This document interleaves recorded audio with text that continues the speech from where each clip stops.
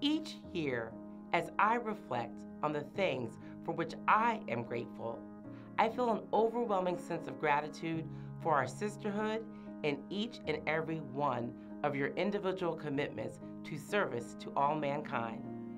I am grateful that we, as the First Region, collectively continue noble work begun by our founding trailblazers 115 years ago, leading on the front lines of change through education, advocacy, and fearlessness. As a region and as a sorority, we have soared to greater heights than anyone could have ever imagined. Yet still, I know the best is yet to come.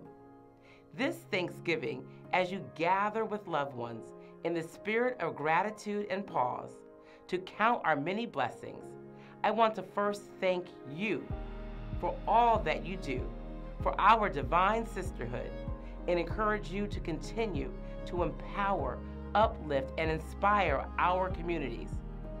My wish this year is that we continue the momentum so nobly begun, showing up selflessly for those in need and for one another, because we are always stronger together.